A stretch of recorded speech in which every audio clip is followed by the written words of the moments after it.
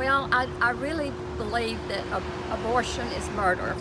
I'd rather the babies be born, and if the person doesn't want the baby, then they can let somebody else adopt the baby. I think that if a woman doesn't want to have a child, I think that she should have the option to when it's really small and early development.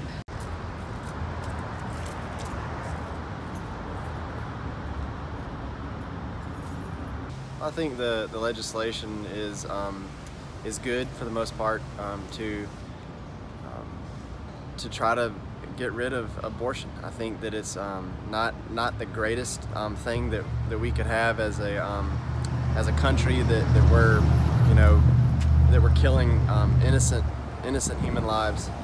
We decided as Americans in the 70s to pass Roe versus Wade because women were still doing abortions, just unsafe in practices that were not sanitary, and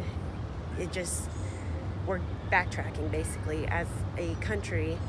I think it's a shame. I think it's really scary that we're putting back our policies like 60+ years. It's not going to win eventually, and it's just sad that we're having to go through this and put our state through probably multi-million-dollar legal battles. I deeply think that this is going to turn out overall horrible for our state, and it is going to put women and future mothers in a predicament that is just overall not going to be a very positive one.